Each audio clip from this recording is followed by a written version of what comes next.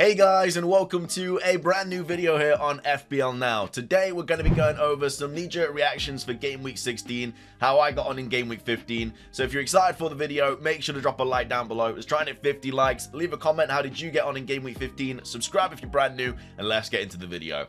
So, starting things off, my Game Week 15 generally couldn't have gone worse. I finished on 52 points, well technically 48 because I did take a hit. And yeah, everything that could have gone wrong basically did go wrong. So, obviously, just before the deadline, we had the site crash again, so I didn't know what was happening really. I did have my captaincy on Haaland, but I changed it to Wilson just because of the fixture and how good Newcastle have been lately. And I also took out Foden for Rashford for a hit because Foden was benched. But honestly, if I didn't see the team news before, I would have had a better week, and I would have had a much better week. But either way, Gaeta got me 2 points in goal. Was really surprised to see Crystal Palace beat West Ham away. I know it was like a 94th minute winner or something, but either way, I will take the Zaha points, but I was not expecting, because Crystal Palace are so bad away from home. I think it was their first away win of the season, but yeah, I wasn't expecting that at all. Trippier got me 12 points, but again, doesn't really matter. I mean, everybody owns him. If you don't own Trippier, you're doing something wrong. And of course, he did keep his clean sheet and his max bonus because he did come off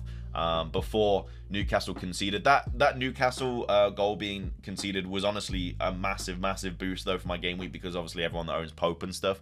Trippier did say that he had like something wrong with his hamstring, but he decided to come out second half and he was like alright, but we'll have to wait for an update on that.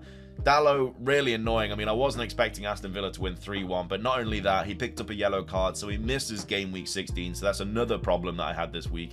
Another problem was the Cancelo red card. Again, not a huge issue because a lot of people own him, but still really annoying to have that. Also, there's a lot of like kind of talk on why Dalot misses Game Week 16 and Cancelo doesn't. It's really weird with how yellow and red cards work. So basically, if you get 5 yellow cards, you miss the next game in the Premier League. Like, that's for the Premier League only. But if you get a red card, the Carabao Cup also kind of counts.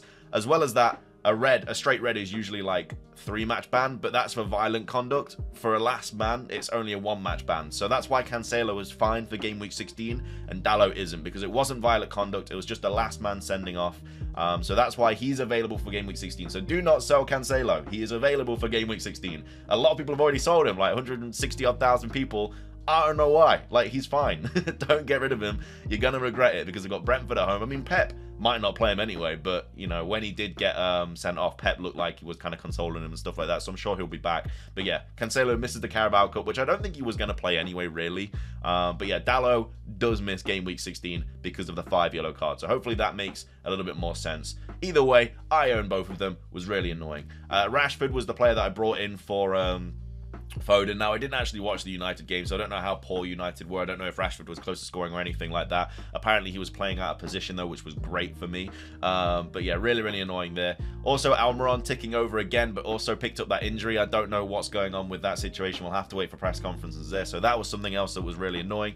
Zaha was the one thing that went kind of right all week, like, which is weird because if I didn't like have the Tony issue, obviously transferring out for Wilson, I would have got rid of Zaha for Trossard this week, or Zaha for Rashford. So in retrospect, I'm quite happy that Tony picked up that 5th yellow, because I wouldn't have had Zaha, and he really saved my game week. Well, made it not as bad as it would have been. Martinelli picked up 3, really annoying for the Saka assist and stuff. Haaland got me 5. Like, this was just really annoying because obviously Haaland was benched, which is why I didn't captain him, but he got a 95th minute penalty or whatever, and it was such a bad penalty as well. Like, Leno should have saved it, and obviously it was nice to get points because at that point I was sitting at -2 because I only had Cancelo playing that day for the City game. I had like no other players playing on the Saturday. But obviously the Haaland, the fact that a lot of people captained him, it didn't help out. So if he missed that penalty, it generally would have helped me out a lot more. Kane picking up 8 points though in the Liverpool game last night. I did think that Liverpool was going to concede, hence why I didn't play Van Dijk, but really happy that Kane scored, and again just helped me a little bit. And then Wilson, I did go for my captaincy. This was so annoying because I was expecting some big things, and as well as that, when he came off, they went and scored another 3 goals, which Wilson, I think, would have been a part of. But yeah, he did come off at half-time. He said he was feeling like dizzy and stuff, so it wasn't like an injury-related what's it called, substitute. It was just because he was feeling a bit under the weather. So I'm sure he'll be back for next week, but still really annoying. Obviously, I had Kane as my vice captain, so I wish that he just didn't play Wilson at all, but It's what it is. Also, for Almiron's goal, I don't know. I see it back. I'm not sure if Wilson got a touch on it. I don't know. Like, when I watched it, because I was watching the Newcastle game, I thought that Wilson got a touch, so I was really hoping he'd get an assist, because that would have really helped me out. An extra 6 points, but yeah, I don't know. Apparently he didn't touch it, which is really annoying. But yeah, that was my game week. So I took a -4. Wilson, my captain, off at halftime. Almiron injured. Dalot misses next game week. Cancelo red card. And yeah, that's the situation I'm in, and I've only got 1 free transfer next. So next week I'm missing Dalot, potentially missing Wilson, potentially missing Almiron. So we'll see what happens. But either way, let's move on to the knee-jerk reactions for game week 16. So the most transferred in player is Almiron. 174,000 people have brought him in. Again, this guy is just a gold mine at the moment. Like, he's just ticking over every single game, which I'm really happy about, because he's helping me out every single week. So I really hope he's okay for the Chelsea game. Like, I'm not even worried about that Chelsea game. Like, Chelsea looks so bad against Arsenal. Like, Arsenal just completely dominated that game, and now it's at Newcastle as well. So it's not even at Stamford Bridge, and Newcastle just in really good form. So I'm expecting like a 2-3-1 maybe win for Newcastle. I think they'll win that game relatively comfortably. Chelsea just don't look good at the moment. So yeah, Almiron, most transferred in player so far. Haaland, another player. I mean, a lot of people just got rid of him, and now are bringing him back in because of like the injury and stuff like that. So yeah, I mean, Haaland should start against Brentford, and he will be my captain. And I'm glad I don't have a captaincy headache, because my last 2 captains have been absolutely terrible. I'm on my 5th red arrow in a row, by the way, down to like 65k, I think it is, or 63k. It's not too bad, because I'm like 3 points away from like 50k. And I think I'm like 20 points away from like the top 10k.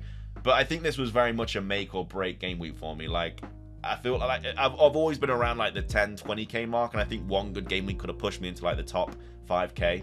But this was a game week that really hurt, because like Salah did really well, Arsenal assets did well in terms of like clean sheets and stuff, and I had just so many issues. My captaincy was terrible. It was just one of those weeks.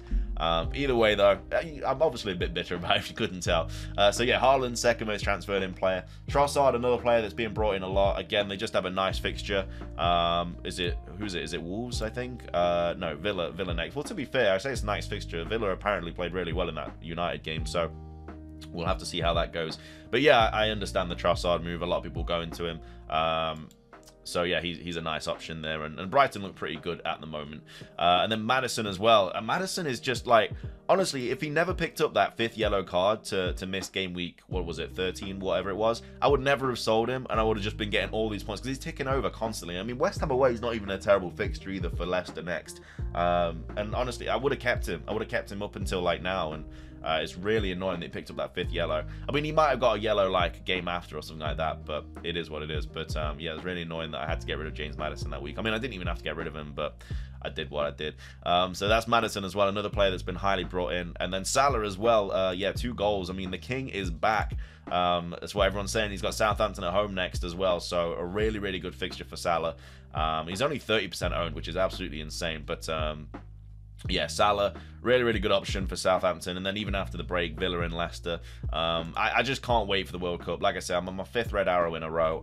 It's weird, like I've not seen a green arrow in so long, and it's just really upsetting. I just want a green arrow. I want to go into the World Cup with a green arrow, because it's just been absolutely hell. It really has. So those are the most transferred in players this game week. Moving on to the most transferred out players, and then Foden is number 1. I think if you still have Foden, I don't think you get rid of him. Like, he potentially could play against Brentford. I think City is the early kickoff again, so I think that Brentford, the Brentford team news will be like out relatively early potentially. But again, I don't even think I'm gonna watch it or wait for it, because it's literally just been making my decisions bad every single week. So I think I'm just gonna, I mean, to be fair, I'll just captain Haaland this week, and then just that'll be it. But yeah, another 1-pointer. Really, really unfortunate. But again, does have that Brentford game. So again, if you do own Foden, I'd wait for team news. But yeah, I mean, it's just been really annoying as a Foden owner. And then Cancelo, like I say, most transferred, like one of the most transferred out players. Like, he's fine for game week 6. Don't get rid of him. I mean, I don't know. Like, you just wait for the information. Like, he would be flagged by now if he was not available. Like, Dalot's been flagged. Like, the fact that people are transferring him out and he's not even flagged, like, that should be a bit of a wake-up call. Like, why is he not flagged? And then you just do a bit of research, and it's like, oh, okay, Cancelo's not actually going to miss the game. Because Brentford at home, like, Brentford don't look that good at the moment. I know that Tony will be back. Well, I don't know, because of the whole, like, gambling situation, whether he's going to be back or not. But yeah, Brentford at home, I don't think you get rid of Cancelo at all. I mean, he's an absolute keep for me. And again, I don't know why people are selling him, but do your research and you'll be happy to know that he's fine. And then Mitrovic, another player that has been transferred out by over 100,000 people. Yeah, I mean, it depends. Like, Mitrovic is really a weird situation at the moment. Like, obviously, he wasn't even in the squad against City. I mean, that's probably because Marco Silva knew it was a game that he probably wasn't going to win, so he didn't really want to risk Mitrovic. But at the same time, they were actually really close to winning because of the man sent off and stuff. But yeah, maybe he just needed that and like that rest or that recovery, and then he'll be back. We'll have to wait and see. Obviously, press conference is going to be quite big this week. This is the week where you just take a massive punt on a random player, because obviously after this week we get unlimited transfers. It's the World Cup, and again, I have no idea who I'm going to bring in. My team selection video will be tomorrow, but yeah, my team's looking all right, but I don't want to jinx it because it's been looking all right before and I still got absolutely nothing. But yeah, this is the week you just bring in one random player just to hopefully do bits. But yeah, Mitrovic, over 100,000 people have transferred him out. Jesus, another player that a lot of people have transferred out, over 80,000. I don't think you really get rid of Jesus at this point. I mean, Wolves away is a good fixture, and I think there's probably other players that you could get rid of instead. But anyway, I don't own Jesus, but if I did own him, that's just something I would think about. And then Wilson, another player that's been highly transferred out, again, just because he picked up the 1 point. Again, I think he's fine. It wasn't an injury-related substitute. It was just illness. He's still flagged. I'm sure Eddie Howe in the press conferences and stuff in the week will be like, yeah, he's fine now. He just said that he felt a bit dizzy, a bit chesty or something. And it was also chucking it down as well, like it was absolutely plummeting it down with rain. So it was only going to make him worse. So yeah, I think he's fine. He's not injury related at all. He's just a little bit under the weather. But I wish Eddie Howe just didn't play him at all. Yeah, either way, that is the most transferred in and out players for Game Week 16. A game week to forget for me, for sure. And then hopefully we can get a green arrow next week, because honestly, 6 red arrows in a row I think would just about ruin me, to be fair. I need a green arrow, bloody hell. Even if it's just like 1,000 places, I just want to see green. Anyway, that's everything from me. If you enjoyed, drop a like, leave a comment. What was your Game Week 15 score? Subscribe if you're brand new. And until next time, peace.